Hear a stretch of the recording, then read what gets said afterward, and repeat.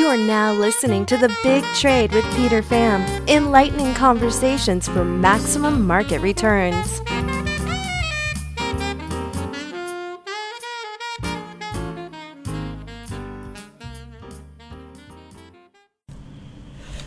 It's an honor to have everyone here today. I know we've spent a lot of time coordinating. I have Mark and Becky here to discuss about the art of war. Perhaps you guys could introduce yourself to the audience. Well, sure. I'm Becky Sheetz-Runkle. I've written a couple of books on the art of war. I think we'll probably talk in a little bit more detail about those. And really my focus has been on small business strategy and strategy for women in business, and that's based on using the art of war as the strategic roadmap there. My day job, in addition to speaking about and writing about the art of war, I am a marketing consultant, a communications professional, and an avid martial artist. Wow. I've done jiu-jitsu all of my adult life and then some. So a lot of my perspective on Sun Tzu's art of war is colored by my experiences in jiu-jitsu and other martial arts. Fascinating. And Mark? Yeah, Mark McNeilly. I've written a couple books on Sun Tzu's art of war, Sun Tzu and the Art of Business, which is more directed towards, of course, the business professional and the manager, and then Sun Tzu and the Art of Modern Warfare, which really deals with warfare throughout time and applies Sun Tzu's principles to that. I currently teach as a professor in marketing and organizational behavior at University of North Carolina at Keenan Fleckler Business School. Prior to that, I was an executive with Lenovo, and then before that, IBM. I've done some blogging for Fast Company, and related to Sun Tzu, was able to be a guest speaker on the History Channel's Art of War special that they show occasionally, even today. So that's a little bit about me. Well, thank you guys. I think I want to start off with a very unique question, and that probably pertains to Sun Tzu himself. I think there's different interpretation to if he was an actual person or a fictional character. I don't know if maybe Becky or Mark, if you guys have any interpretation of that. I don't know what the actual context is and what factual evidence we have of the existence of Sun Tzu. Yeah, I think there's been a debate about that over time. I think to me the most important thing is if I look at the document, whether the actual person Sun Tzu existed or if it was a number of different people. But the key thing to me is the document itself, the book, The Art of War, and then the accompanied writings that go with it, encapsulating the wisdom of what these people have learned or what Sun Tzu learned, and really giving us a different way to think about strategy, of course, in the military realm, but something that, the reason I think we're talking today is because it applies in so many competitive situations. Becky, you want to add anything? I think that it's very fitting that, Peter, that mysterious element that surrounds the person of Sun Tzu, did he exist? Was it an amalgamation of multiple military strategists who put this text together? I think it's very fitting that there is this mystique around the actual historical Sun Tzu, and it's really consistent with his writings about being deceptive and to not make your true self known. I don't know the answer to that. I leave it to the reader I agree with what Mark has said. I leave it to the reader to entertain the idea of the historical Sun Tzu, the warrior general, the philosopher sage. That's a really compelling concept, and it's one that I follow. It's one that I identify with. So the historical, like Mark said, the historical person of Sun Tzu is a little less relevant to me than the actual output and the strategy as it's played out and how we've seen it be successful on battlefields and in boardrooms throughout the world. So I leave it to the reader to believe what he or she wants, and I think that adds to the fun and to the mystery. Well, that's a very excellent way to think about it. I've had actually many conversations with some individuals in finance, and when I hear your interpretation, both Becky and Mark, it sounds as if this person has almost transcended beyond just being basically a normal person, and it seems as if now these strategies have lasted thousands and thousands of years and probably will continue to do so.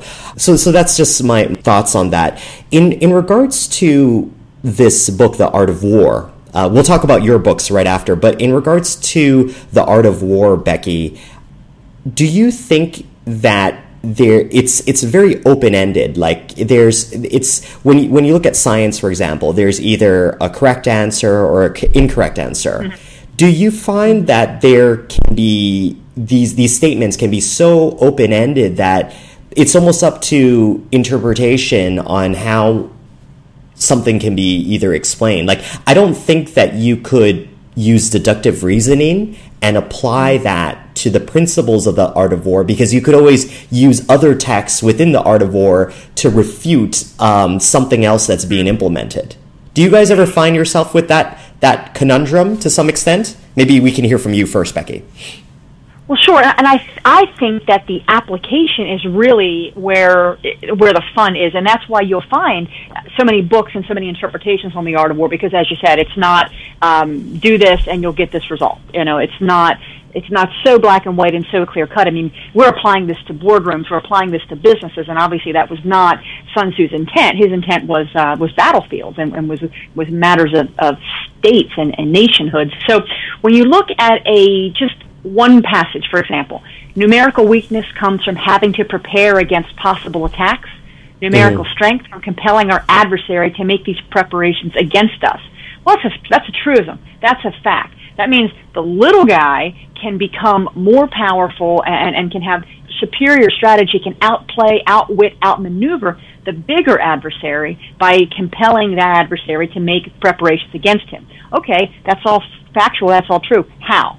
Right? So that's where I don't think the difference is in the statements. I don't think the difference is in the actual strategic point, which I think are pretty hard and fast, and we need to follow them as a guidebook. But I think in the way in which we play those out and the way in which we execution is really, my experience, and Peter, maybe yours and Mark's as well, execution is where it really it happens or it falls apart. And so there's a lot of strategy that's well crafted, but it falls apart when organizations implement it poorly. Sure. And Mark, do you have any interpretation on this as well?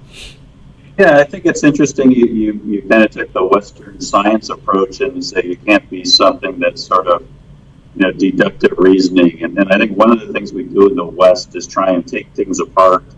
And the thing that strikes me about Sun Tzu's approach is it's very holistic. I think the way I approach it is 6 principles that I've developed from Sun Tzu. Mm-hmm. And in my mind, principles are like cords in a rope. They can them individually as strong, but when you twist them and put them together holistically, they become unbreakable. And so the thing about, I think, Eastern philosophy and Sun Tzu in general and Sun Tzu specifically, it's a holistic approach to how you attend to strategy, to competitive strategy. And it's not a recipe of, do X, or a formula, perhaps, to take the scientific approach. It's principles you employ in a holistic approach using the entire Sun Tzu approach of trying to win without fighting, to attack weakness instead of strength. All these things that you put together, these principles that you put together that he's been talking about to develop a holistic strategy. And so I think, to me, that's the difference between to a large extent, the Eastern and Western approach. In the Western world, we try to take things apart and do the pieces, and the Eastern approach is more holistic and internally consistent.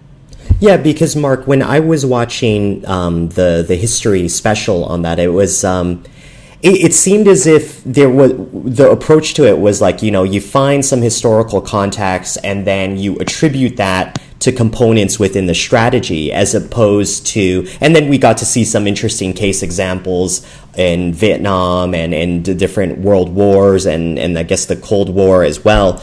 But I always felt as if, like, when I'm reading it, it's how different would it be from something in terms of like the text of like Nostradamus, right? He wrote various different, I guess, quantras, right? And it's up to interpretation on how you want to interpret it. But as Becky's indicated, it's also about execution. So maybe perhaps before diving in too much about this, can I get from first you, Becky, and then you, Mark, what you guys think, especially in this modern era that we live in, as some of the key principles, you think, in terms of strategy or tactics as far as either business or anything is concerned? Well, that is a huge question, and I think I think Peter, I think that's a huge question, and I think it really depends on the audience itself. I mean, I've written, as I said, my 2 books are focused on 2 very different audiences, one for small businesses and one for women in business. So if I'm talking to a small business audience, I'm really going to focus on superior strategy, how to outmaneuver a larger entity. I'm going to talk about the mandate for being united and not being divided. I'm going to talk about what are your strategic strengths vis-a-vis a larger organization? How can you amplify those strengths and turn your weaknesses into strengths? So there's going to be a different focus, whereas if I'm talking to a group of women across organizations very often, or even within an organization, we're going to talk about issues that are really relevant and we see repeatedly among women in the workforce, issues of confidence, issues of authenticity, issues of the phenomenon known as the imposter syndrome, how to have your voice heard. And all this, I draw from the text, I draw from Sun Tzu's Art of War to really give courage and build on the inner person, build on the interior. So it really, so I mean, if I were to talk to a small business audience, I would highlight 10 or 15 strategic elements and talk about those. Maybe not 10 or 15, depending on the time I have. Versus women, it's going to be a different approach. So Mark may answer that a little differently. He might have more of kind of a concise, here's the things that I really would like to focus on, but mine really depend on the audience. Becky, can I just ask a quick question in regards to that statement? Is that aren't both either women or small businesses minority groups to begin with? So isn't there the aspects like you discussed about confidence, building a voice? Isn't that also equally as applicable to a small business this day and age? Because it's effectively a minority versus, large conglomerates or multinationals. And it's using different platforms to try to say, be heard and building brand and confidence. So I think there's some parallels in those 2 demographics that you kind of highlighted, by the way. Sure. I would agree with that. By all means, the minority approach and the really not what I see with a lot of small organizations and even mid-sized organizations is, we want to be like the big players. So the way for us to be like the big players is to mimic the big players and do things like they do. Right. Well, that's fundamentally flawed logic because you don't have the resources, you don't have the reputation, you don't have the footprint, you don't have a lot of the attributes that a large organization is going to have. So, and it comes back to what Mark says about the Eastern-Western idea. The Western idea very often is force on force, strength on strength. Mm-hmm. Well, what happens when a big guy hits a little guy? The big guy wins. I've learned that in martial arts over the years. That's why I've gravitated away from martial arts that were force on force because I'm smaller than the person who's trying to hurt me. So the idea of working, as I said earlier, kind of playing on your strengths, understanding, and it's that understanding your strengths, understanding your weaknesses, understanding the competitive landscape, which is fundamental Sun Tzu.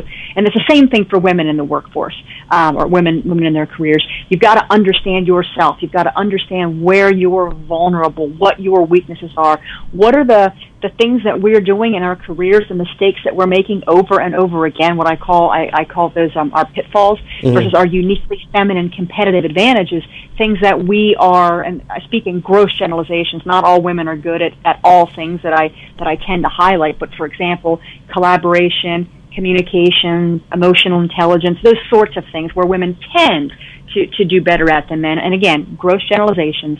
We break these down in workshops so it becomes very one-to-one. So you can see how the conversation is a little bit more intrinsic to the individual for the women I talk with versus intrinsic for a small business for the small businesses I talk to. But I do agree with you, the minority idea of utilizing your strengths and knowing those strengths and weaknesses is totally apropos to both audiences. Mm-hmm. Okay, and Mark, do you have any key takeaways in terms of the Art of War? Yeah, when I developed my first book, Sun Tzu and the Art of Business, the subtitle is 6 Principles for Managers, and the way I developed these principles was going through the Art of War and cutting out the quotes that I thought, literally cutting them out, that I thought applied to business, and then I kind of laid them all out on the floor and said, where do these things all fit together? And out of those groupings. I came up with 6 essential groupings, which became the 6 principles. And so the 6 principles that I think about, I've got these for business and for warfare, but I'll talk about the business ones because I think that's what most of your audience is interested in. It's, the first one's win all without fighting, capturing your market without destroying it. It really talks about how do we avoid price battles and going head to head, and in the process, destroying the markets and destroying the profitability in the markets that we're trying to be successful in. The second principle is avoiding strength and attacking weakness, really finding out where the competition is vulnerable and using those weaknesses, because this goes a little bit back to what you and Becky were talking about, is Sun Tzu is all about the wise use of resources, and striking the weaknesses allows you to be much more successful than attacking strength. And so Sun Tzu has always appealed, I think, to those that may not be as strong as the competition. So it's a good way to use, it's a good approach to use if you're not as resource rich as the group or the organization you're competing with. Third strategy is foreknowledge, how do you maximize the power of business intelligence, really getting to understand the competition, the customer, and yourself, and using that information to do things like attack weakness. The fourth principle, speed and preparation, trying to move swiftly to overcome the competition. So speed gives you many, many advantages, throwing the competition off balance, being able to quickly move after you've seen some success, being able to use speed in lieu of resources. The fifth strategy is shaping the opponent, using strategy to master the competition. And this is where things like alliances and co-opetition and things, making sure you hold strategic choke points, which in business could be patents, it could be seats on specific standards boards. And then lastly, kind of pulling it all together is character-based leadership, leading by example, and ensuring that your organization is unified, and that you've got that you lead not just by word but actually by your behavior, which is much more impactful than just talking about what you need to do, but actually showing people the way forward. So that's my set, I guess, my 6 principles of how I come in and approach the art of war. So Mark and Becky, what I'm getting from you is that, and I'm going to express this in layman terms, but would it be fair to say that as an individual or even as an organization, one should really be focused towards playing their own game?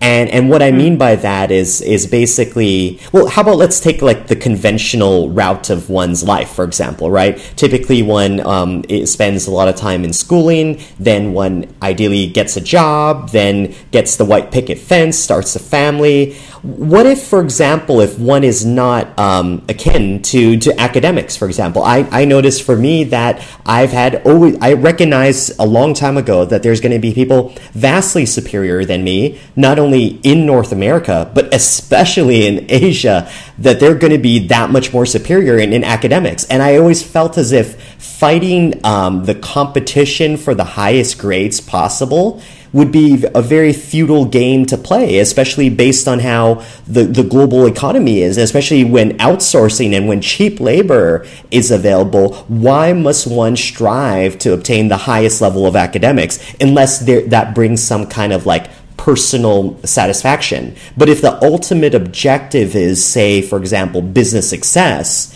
then does not one, say if one was really good at playing the violin, for example, and they just continue to focus on that, is there some merit to exemplifying, even in one's own life or as an organization, your strengths, as you guys kind of indicated, but then also recognizing that, hey, there are some games, and I think of things from a very much a game theory perspective, because it seems as if it's the application of strategic thinking. It would seem futile to do some aspects that everyone's playing and have become completely commoditized, and to focus on some other things as well. I don't know what your thoughts are on that, on Becky first, and I'd like to get your opinion on that as well, Mark. I even love the way you phrase that in terms of playing the game. I'll give you a perspective on this. So when I speak with women in business, one of my one of the things that I counsel them to do, or one of my talking points is you've got to play the game. And here's what I mean by that. Women, and Peter, I'm going to speak in gross generalizations, and I don't mean to offend, because I'm not suggesting all women do this and no women do this, and that's patronizing. But I need to speak in gross generalizations to get my points across. Right. What we often find among women, and I am one, so I can speak from personal experience, is, for example, in networking.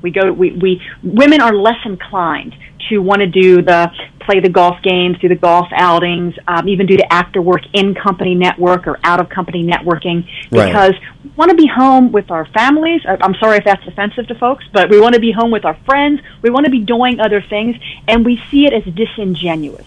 We see it as, wait a minute, I want to do my job. I want to sit at my desk or wherever I do my job, I work, and I want to perform, and I want to be excellent. And I want my work to speak for itself and tell the entire narrative about my value as an employee or a CEO or whatever. But that's false. Men understand that it's about playing the game. Men understand that it's never, ever just about how hard we work or the quality of our work. It's about our relationships. It's about the golf outing we went on. It's about the in-company networking with the boss. It's about talking with the VP of sales or the CEO at that peer organization who may be your next boss or your next strategic alliance. So playing the game in a corporate environment, and even a small business environment, is critical for us to really succeed and for us to win within the parameters of where we work and what we do. That's one point. But the other point I would say is I totally agree with you. Oftentimes we've got to change the rules of the game. We've got to get on a different playing field, to continue to use the game and playing field metaphors. There are times where, particularly, and I'm talking to women here, and men, men just as relevant. We're in the wrong place. On the wrong battlefield. If, for example, I'm a very gifted collaborator, as many women, not all, and some men are. Let's say I'm a really good collaborator. I'm great at pulling people together. I'm a team builder. I love to bring the most out of people, bring the best out of people. But I'm working in an environment where I'm told to sit in a corner or be siloed or be isolated, and that spirit of collaboration is not part of that work environment. Guess what? It's not about changing the game. It's about getting out of there. It's about going someplace where my strengths, what I'm calling, again, uniquely feminine competitive advantages, can have an opportunity to shine. So I could talk about this topic all day and use some martial arts metaphors and examples, but I won't beat you and the audience up with this anymore. But I love the idea, and I think that's 100% right. Sure. Mark, do you have any interpretation on this? I think the essence of Sun Tzu is just taking a different approach, right? The Western approach is to be very direct, and Sun Tzu's approach is more about being indirect, but it's really about being different. And I think if you think about business in general, the essence of being successful in business is being different. What's different about you? Why should I buy from you? And especially when I speak from a branding and marketing standpoint, what's different about your brand? Why should I buy you?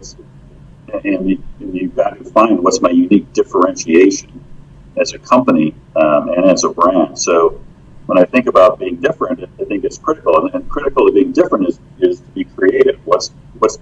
You can't be different unless you've got some creative way of having your offering is, you can make your offering different, you have your experience be different, you've got different processes.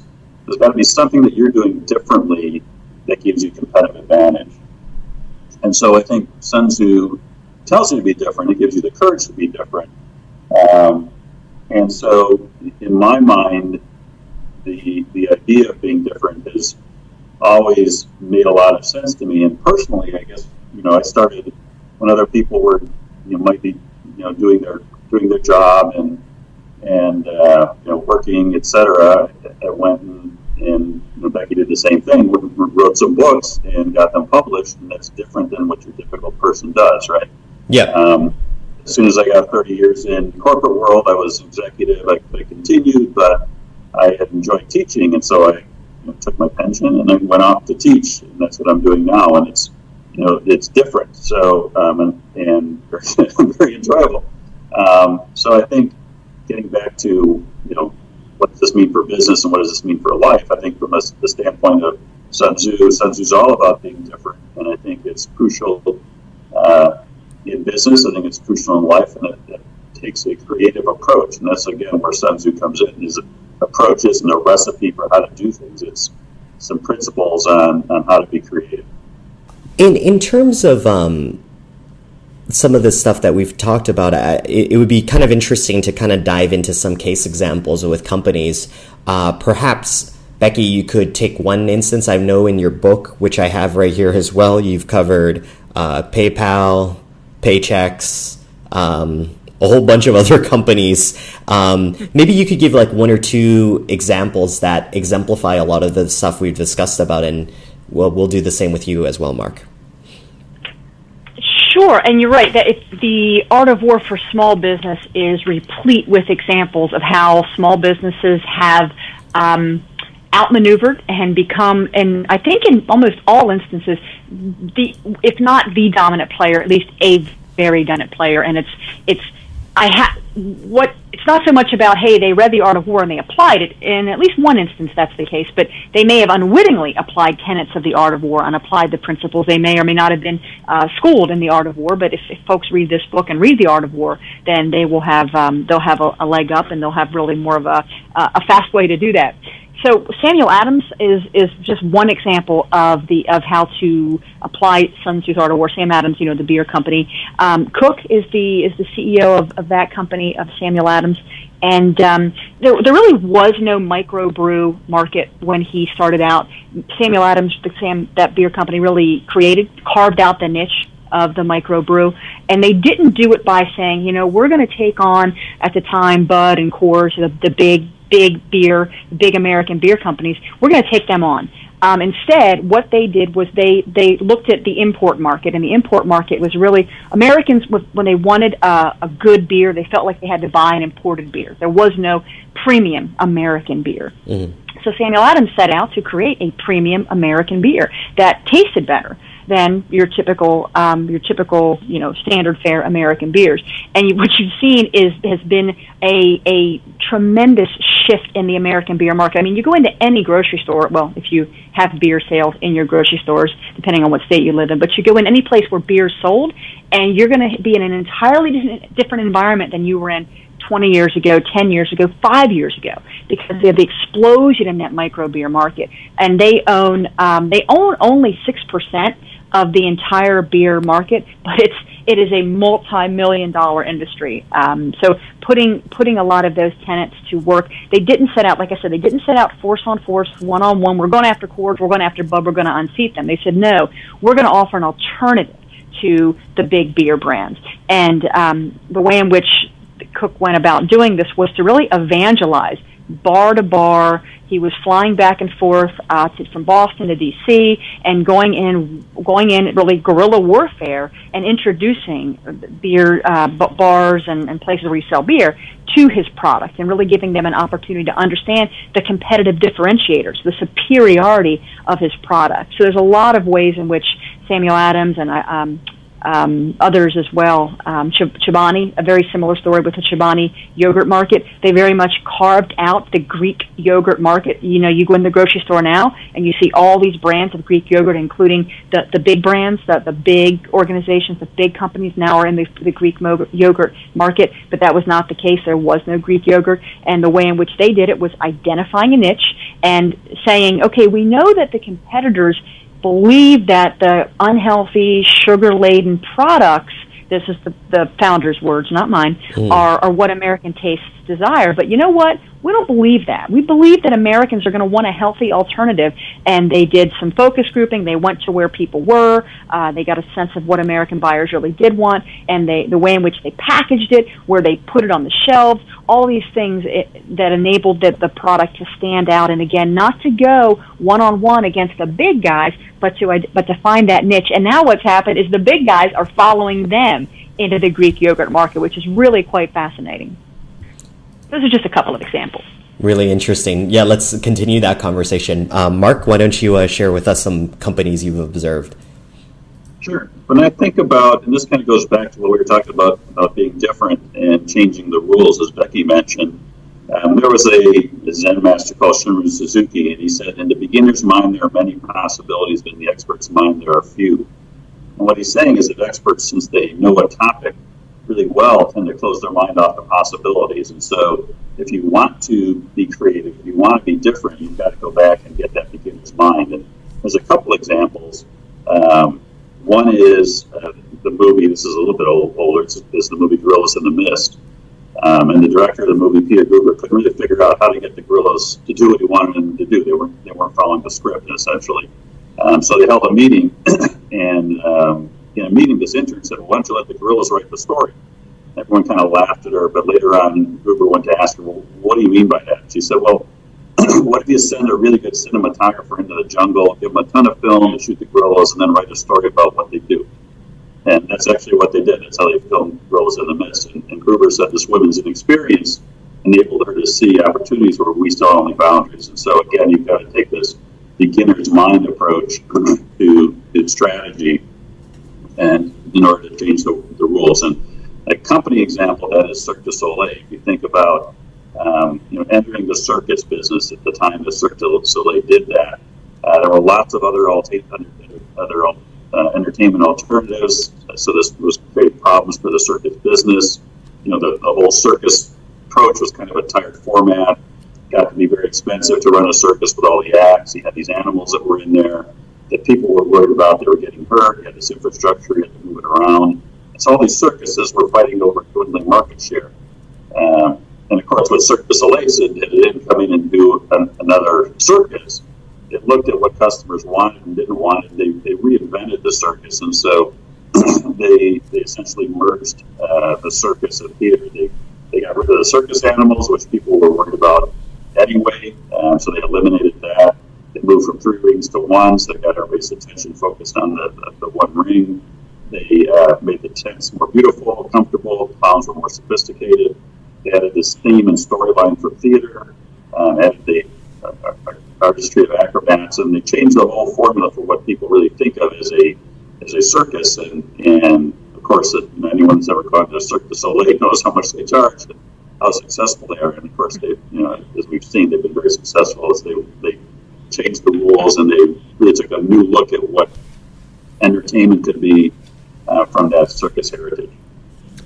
So in terms of, I want to talk about one of the greatest business strategists in recent history, which is Warren Buffett. He actually coins a term called an economic moat, which means basically a competitive advantage, but that is clearly indicated within the financials, because investors, and at the end of the day, this is an investing or trading podcast, but basically when looking at companies and analyzing them, we try to identify these economic moats. So in the case of Coca-Cola, they clearly have a strong brand, but as far as accounting is concerned, you are not able to value the brand as anything. And the only way you can actually attribute this moat is through the ability for the company to sustain its profitability margins. So, and that's seen consistent throughout history, like throughout the company's history, where they just continue to get more, they just produce more bottles of Coke, and they're able to sell it and maintain their margins and benefit from an economy of scale to some extent. So I guess from a business perspective, small business, big business, how and when can one identify your competitive advantage that we talk about? Because there's many instances where I have seen disruptive technology completely change the rules of the game. And at what point of time do you know that you are relatively secure with your competitive advantage? And at what stage are you thinking about evolving or adapting? And we've seen so many instances, guys, about this where like companies like Kodak were still very much focused on their film business, and then just were unable to evolve into the digital film space, and eventually has recently declared bankruptcy, as if they weren't already suffering a long time ago, but it just recently happened, right? When I look at even the video rental business, obviously you guys know about Netflix, even the PC industry, IBM, which is a company that Warren Buffett has invested in, is changing its business model a lot. but I sometimes wonder what that competitive advantage is besides being extremely big and borrowing money at very low interest rates based on the current economic environment we live in. So, Becky, maybe if you have any 2 cents on that, that would be great. Yeah, I think I'll say a few comments. I'd like to toss this to Mark and get his perspective, particularly with some of the brands that you mentioned. I know that Mark has written about those and has spoken about those, but I'll let him speak to that. But in terms of your question about when are you securing your competitive advantage, and then when do you evolve and when do you adapt? Well, Sun Tzu would say that you were constantly adapting. Yeah. You were constantly changing. You don't use the same tactics. You don't more than once. You modify. You rotate. You're constantly in a state of adaptation, of change to the enemy. So he's never able to track your movements. He's never able to know where you're going to go next. So I think that constant state of adaptation is one that businesses need to take to heart. It's easier for small businesses. Small businesses by nature should be, especially the more innovative one, like the ones you talked about, the ones that utilize disruptive technology, constantly adapting and constantly doing things differently, and that's really a core differentiator. That's going to be a core value that small businesses are going to have over larger organizations. I mean, larger entities, they've got stockholders that they're beholden to, they've got to show profit, they've got a every quarter they've got to show movement somewhere, or that innovative entity, that thing that might actually be something gets cut or gets reduced or gets changed, whereas a small organization has more of a threshold to do things differently, to adapt and not do the same things the same way over and over again, just because that's really the lifeline of the business. So I would just say that, and I really want to hear what Mark has to say.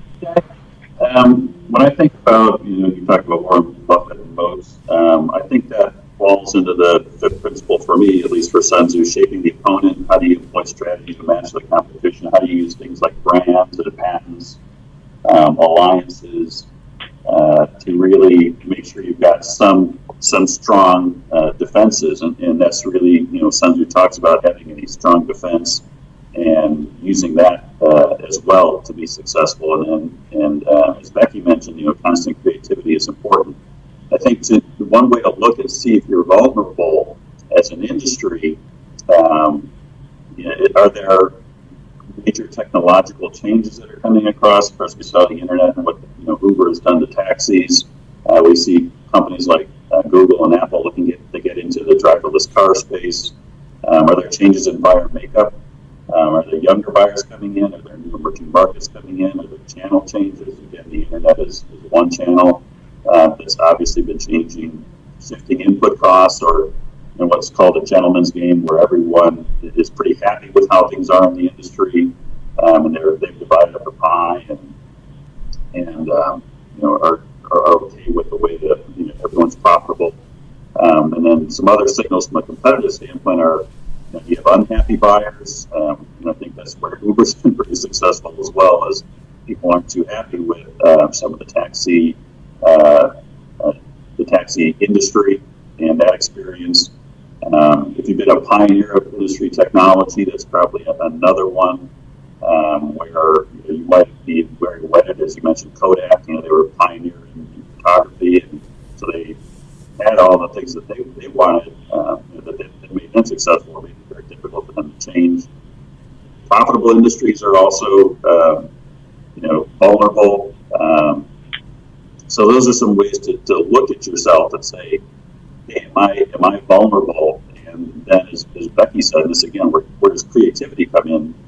How do I take where I'm at and then look at what's changing and what do I need to do strategically to be successful?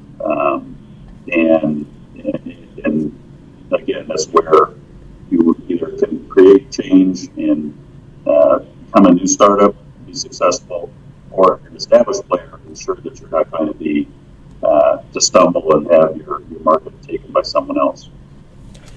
So when you guys are obviously very cognizant of all the changes that are happening in the business world, are there any interesting spaces or tools, because we're always talking about potentially being different, utilizing your strengths, or exploring and building new strengths and skills that would be applicable in this new environment that we live in. Are there any particular industry sectors, skills that you think are extremely critical for survival as a business or even as a person in this new economy that we live in? Becky. Specific tools that are representative of modern change that are.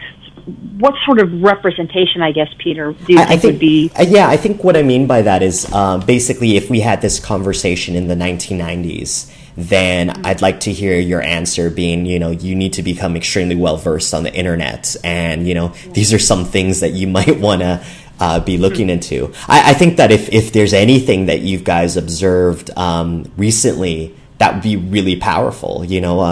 I personally believe that one now needs to be that much more aware about the power of statistics and data analytics and how it can be used. It's a phenomenon called like big data, right? To be used to understand your competitor, right? It's actually analytical where you can actually understand your competitor and even understand yourself.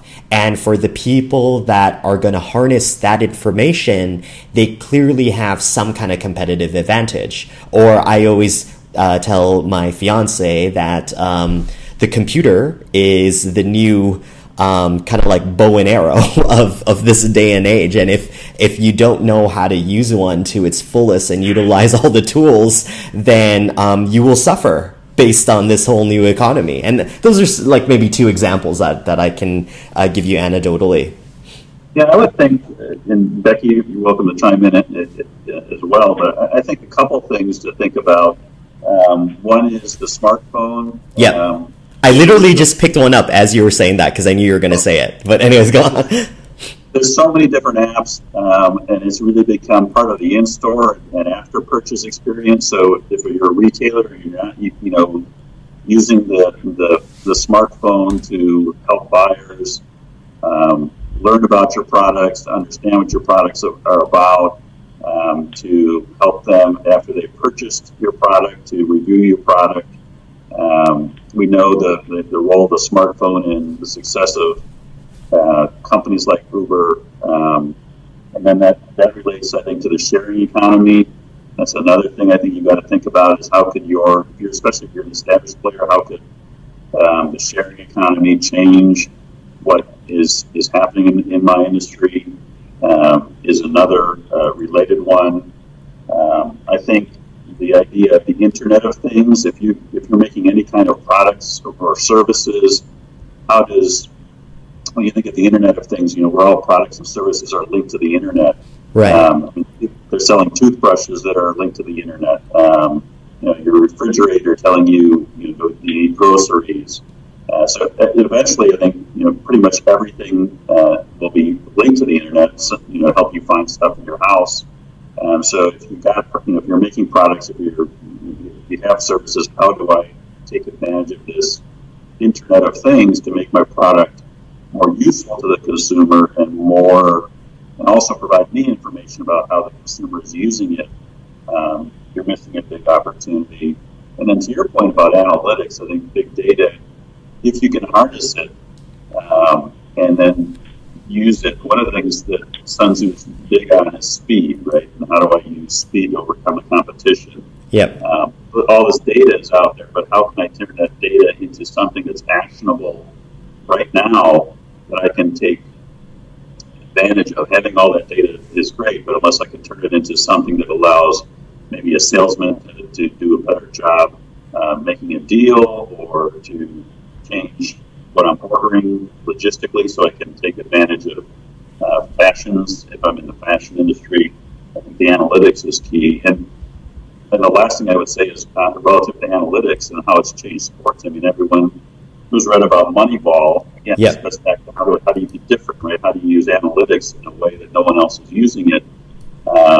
So like Billy Beane could have the Oakland A's be much more successful given the fact that they don't have anywhere near the money of the Yankees. And Yes. it was through analytics, right? There's another guy in the football realm, and this gets back to the point that everything that Sun Tzu just applies to any kind of competitive strategy. There's a guy, Kevin Kelly, who is the football coach for Pulaski Academy. And he's the guy, I don't know if you've ever heard of him, but he's the guy that never punts.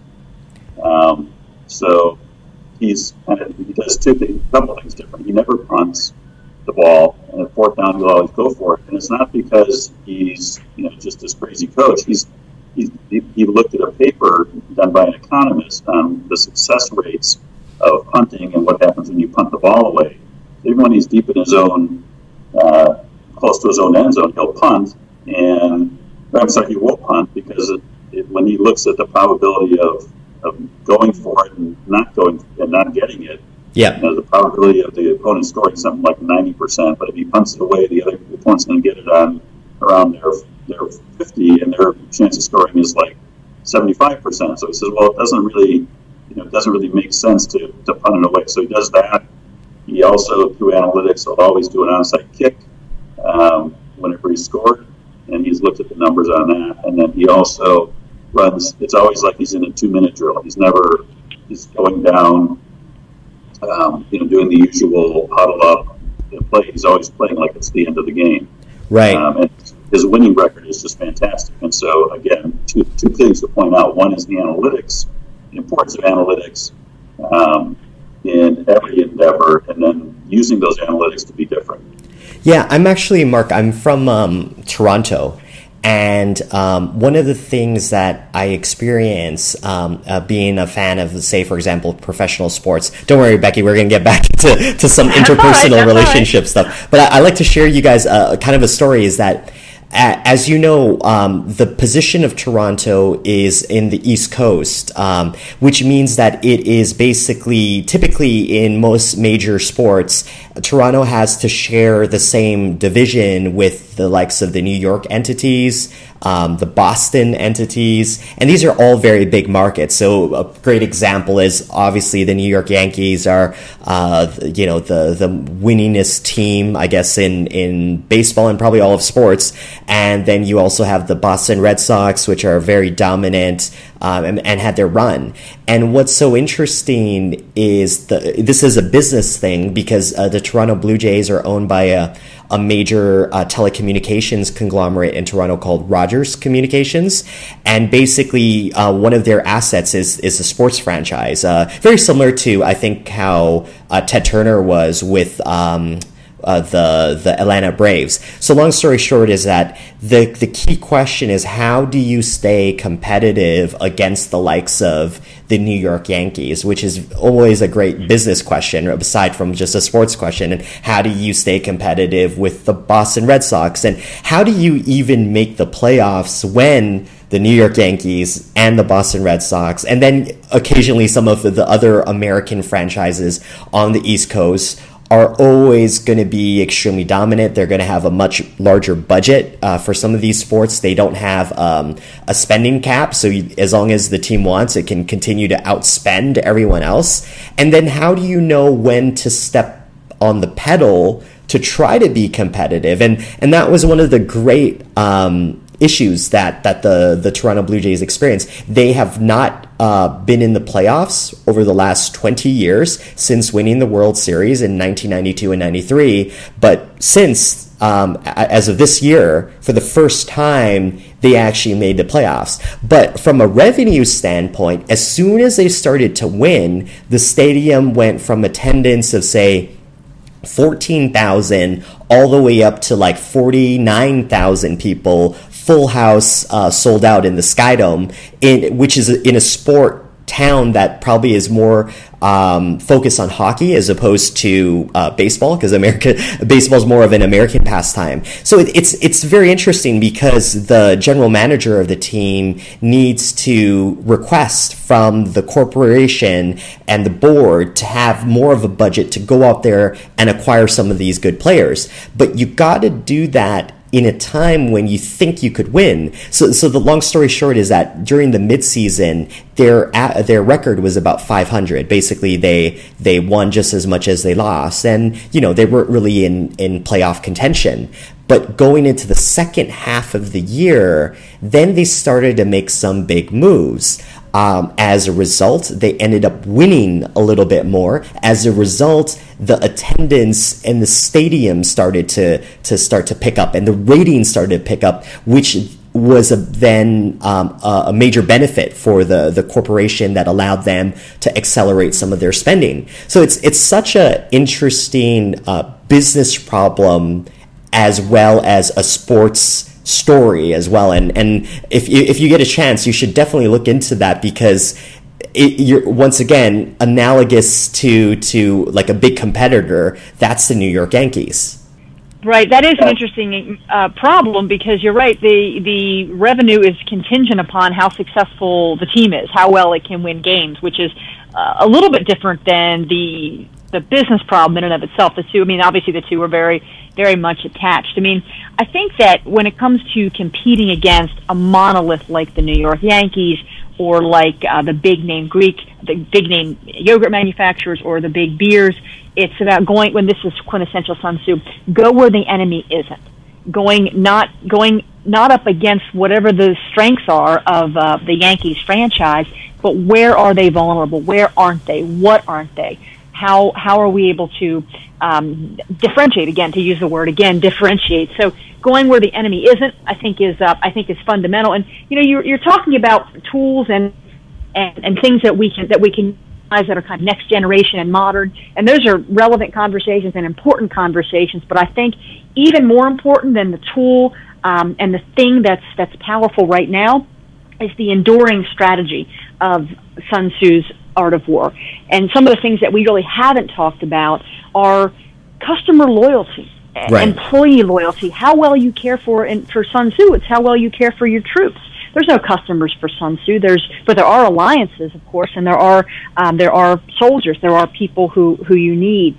So what we see too often is that desire to focus on the next customer, that desire to focus on the next win, that desire to focus on the next big deal, the next big contract, and losing track of the customer base that you have. So that focus on loyalty. One of the best examples of that is Zappos. Zappos was acquired by Amazon, very, very successful company, and their whole model was on building fanatical customer loyalty as well as employee loyalty. They gave new recruits, famously, $2,000 not to work there.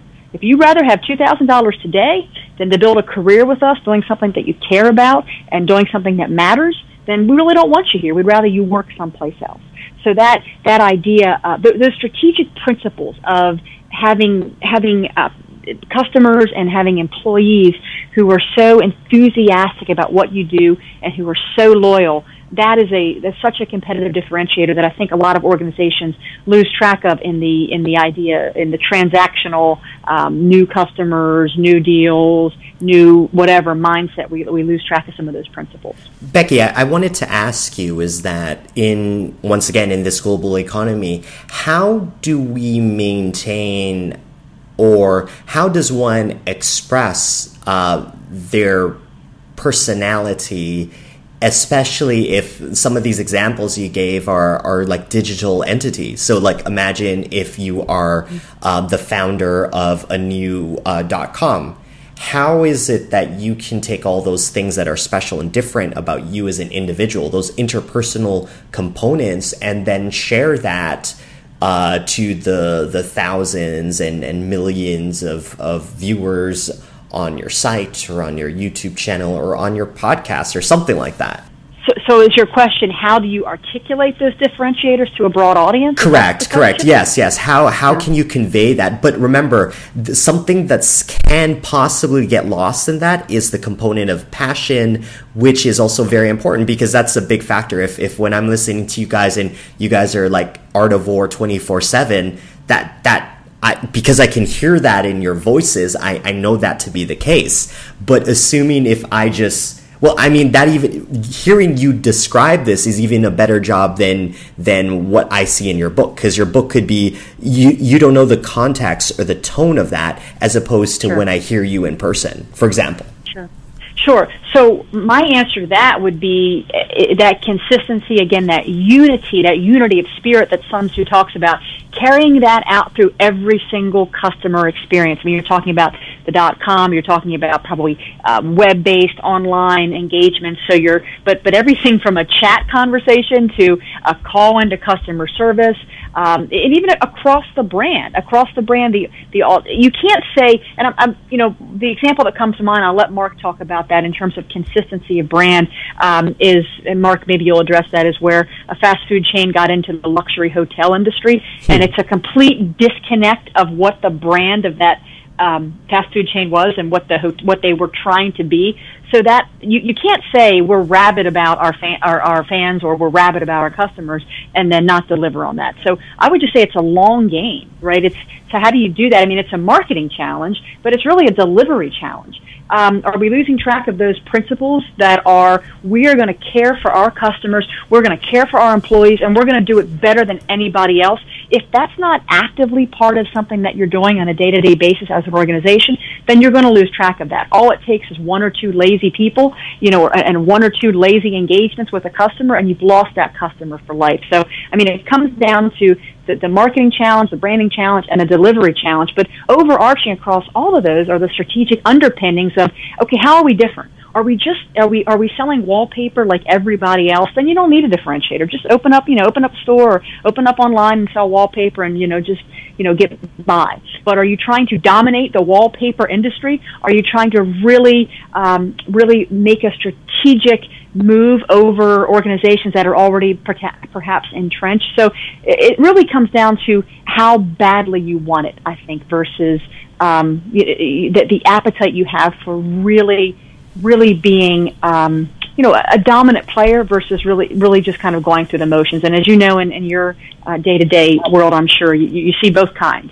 Well, I actually have an amazing dichotomy that's actually probably made me a little bit more astute to some of these aspects. As I indicated to you guys, is I'm originally from Toronto, so I know what it's like to be next door to a very big market such as the United States, and having to deal with that dichotomy. But also, I'm actually, and Mark, this covers a lot of the stuff that's in that History Channel documentary, which was about I'm from Vietnam, and what I get to hear about is to interact with Vietnamese people post the war about business. And do not doubt for a second that has not, all these thousands of years of war has not actually translated to the day-to-day interaction in terms of business. And it conveys, because when you take a look at some of the reoccurring winners of the World Series of Poker, you're going to see that they're Vietnamese. And when you take into account that, I would argue, I don't know if you guys share my opinion on this, but actually Vietnam is single greatest war country over the last several thousand years, right? No country has managed to fend off Genghis Khan and the Mongolian Empire, at that time it was in Vietnam, but some part of this region at that time. They faced the Chinese for thousands of years, even to this day. In terms of geopolitics, you're still hearing about land disputes there. They've encountered the French, the Japanese, the Americans, as you know. And sure. Yes, so I've never seen such a almost gruesome track record over thousands of years. And when you look at one of the neighbors, which is Thailand, which has never really had to fight a war, and their economy is only about 10 times bigger than Vietnam. When you take into account all these wars that have happened over thousands and thousands of years, and for a market like Thailand to only be 10 times bigger than Vietnam, and Vietnam's on the rise now, then I find that to be extremely interesting. And then when you have to interact on a day-to-day basis, good luck trying to get one up on them in terms of business. Mm-hmm. Well, I know that Vietnam is from a military standpoint. I'm not familiar with the business evolution in Vietnam right now. That's fascinating, but it's not surprising because certainly from a military standpoint, we know that the Vietnamese at least during the time in which the Americans were there, and I'm sure preceding that as well, the generals there were extremely well versed in Sun Tzu's Art of War, and exactly that's what really brought that text to the attention of the American military, and really kind of introduced us in a larger sense in the West to Sun Tzu's Art of War. So that is, and I've had a very keen interest in that era, that Cold War era, particularly as it played out in Vietnam. Right. And the military strategies there as well, and how, as you said, a people can be so attacked for so many hundreds and hundreds and hundreds and thousands of years and be so resilient, and what enabled them to be resilient and to drive folks out of their territory. And I think that we find a lot of those strategies in the Art of War played out to their credit. So regardless of your good guys, bad guys politics, regardless of that, if you just look at it from the military and the strategy standpoint, it's very fascinating. Yes, and what I'm trying to say is that even in my daily interaction from business, because I think that's something about Asians, is that they're exposed to a lot of these. How would I describe it? Basically, they're watching basically these historical Chinese movies that involve like kings and princes and queens, and it's not always like a happy ending in these stories, because there's a lot of Confucianism that's embedded into some of the plots of many of these like soaps and movies. So sometimes the good guy doesn't win. Sometimes the king remains being the king, and everyone needs to bow to that individual. But I think it's because of this history, the components of culture, that when I'm participating in like some kind of game, be it like, obviously not war games or anything like that, but any kind of like a challenge where there's a component of competitiveness, I've almost basically folded my hand as far as saying, okay, how can I compete on a domestic perspective? But perhaps what I can do, which is my competitive advantage, is to bring, have people like Mark and Becky talk about Vietnam, which I know someone in Vietnam couldn't do, and then provide a perspective and insight on what they think from a perspective of strategy, and use that as even potential sound bites when referring to strategy and business in Vietnam, for example. There's certain bridges and things. Well, that's one, for example, but we're talking about like our focus, which is about like asset management, right? There's a focus towards investment and foreign direct investment into these kind of countries post the war, and thinking about who can be a conduit for that, and trying to identify what kind of entity. So hopefully in the future, if Mark and Becky think about, perhaps there's going to be some interesting opportunities in investing in Southeast Asia, perhaps I need to contact Peter in that instance. And I feel that those are some of the competitive advantages that I have, as opposed to trying to say compete on a one-on-one business. Like you guys said, you don't go directly head to head with something that you don't think you have a competitive advantage in. One of the things, one of Sun Tzu's quotes that I think is really important is, he says what to do, but also a big part of strategy is saying what not to do. And one of his quotes is, there are some roads not to follow, some troops not to strike, some cities not to assault, and some ground which should not be contested. And I think one of the key things you really got to think about is not only where do I want to go, but where do I not want to go? And your whole conversation about Vietnam, and their ability to repel invaders, this is sort of not Sun Tzu. But you go back to the Battle of Wits and Princess Bride. It's like there were the two cardinal rules: don't go up against the Sicilian when there's death is on the line. Right. Don't go into a land war in Asia. So. Relating that back to Sun Tzu is, again, there's some roads not to follow. Okay, so we've already crossed the hour mark in this conversation. I want to end this off with basically two questions. And one question, which would be typically in the first few chapters in any kind of like business course, which is about ethics. I guess my question is that it seems as if, and when you look at like the kudos that Vietnam gets for its guerrilla warfare tactics, thinking about that, it almost implies as if there are no rules to war. I guess when talking about business then, and that's an interesting question, is that how does one manage ethics and integrity while also being cognizant of defeating their competition and being dominant in the market?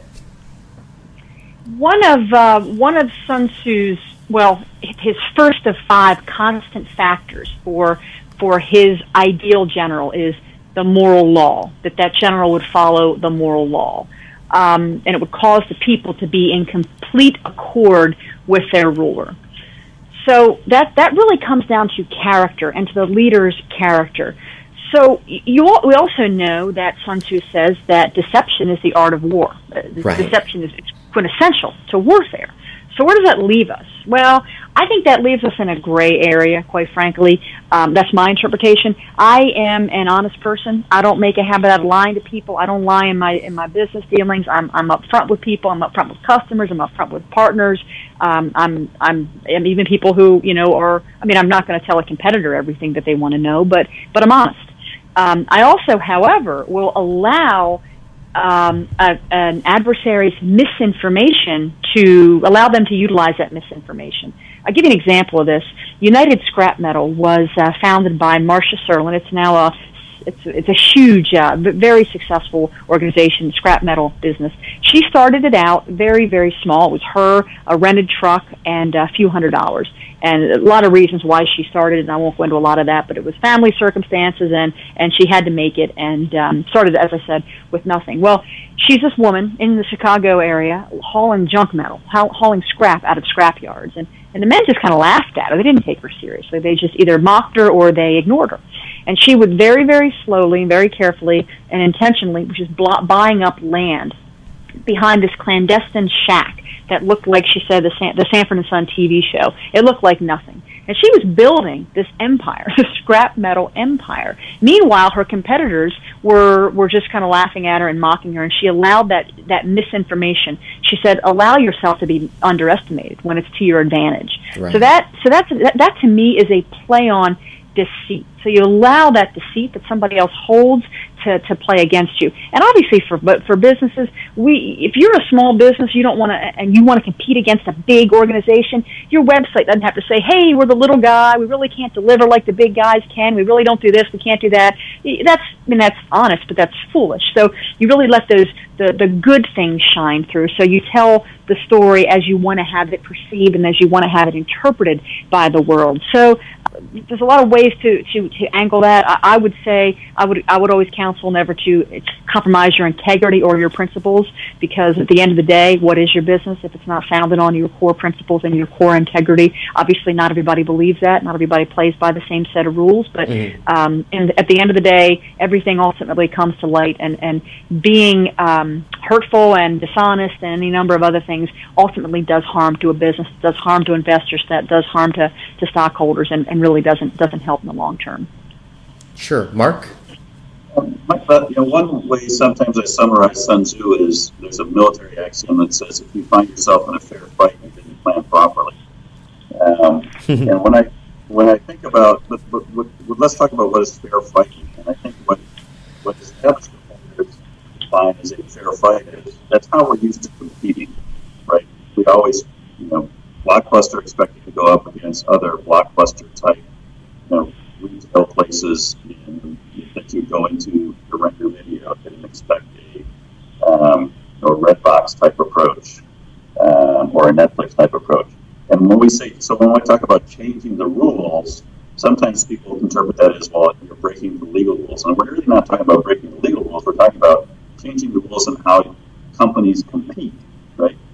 So when we talk about, not finding ourselves in a fair fight, we're saying we're not going to compete the same way that everyone else has done. We're going to find a creative new approach to be different that's going to allow us to win the battle before it's fought. And so, so that's the one distinction. And I think where Becky and I come from is, you follow the legal rules, you follow the ethical rules, and within those boundaries, you find you use the principles to change the rules and how you compete.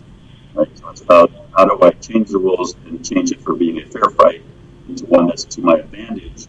But it's about changing the way we usually compete. It's not about breaking legal or ethical rules. Okay. Well, thank you very much, guys. This has been a very interesting conversation. I want us to continue this, so I hope we can do some like a part 2, because I still have a ton of other things that I want to ask. But perhaps we can leave it off with one more question. And The Art of War is actually probably one of my favorite books of all time. I guess the question is that for anyone else that's listening in, and for anyone that is very well versed at the Art of War, is that what other strategists or books do you think is very complementary or adds on top, or maybe is even superior to the Art of War? I know there's like the 5 Rings. I know John Boyd has some very interesting modern interpretations using the OODA loop. Machiavelli, I like what he has to say as well. To some extent, it makes for an entertaining read. And Robert Greene, I think, is putting some very interesting stuff together as well. Maybe you guys want to add something to this as well. I would say, so the Book of 5 Rings I really enjoy. I find that it is it's a little more difficult to make a practical application of that, but as a practitioner of a Japanese sword-based martial art, I really, really enjoy the Book of 5 Rings. But I would say in a more modern context, texts that I think are complementary, maybe not in the same category as the Art of War, but very much complementary. I love Malcolm Gladwell's Tipping Point. I think it talks about, obviously tipping points and how to create phenomena and how to create how things happen, right? How things really become viral. And how they don't. I really enjoy that. And Callaway's becoming a category of one. I talked about building customer loyalty, building employee loyalty, and really becoming a stand-out organization based on consistency to those principles. That's a book that I really come back to. I mean, it really, the fundamentals, at the end of the day, the fundamentals are really fairly simple. But in applying those consistently, that's what's not so fundamental. So those are a couple that I find to be very complementary to Sun Tzu's Art of War. Also, Napoleon Hill, it's a classic, Think and Grow Rich, but that idea of the internal, the drive that you have internally, we really didn't get into that in our conversation today, maybe in a follow-on conversation. Yeah. But the idea of Sun Tzu's Art of War, the idea of winning a battle before you ever fight it.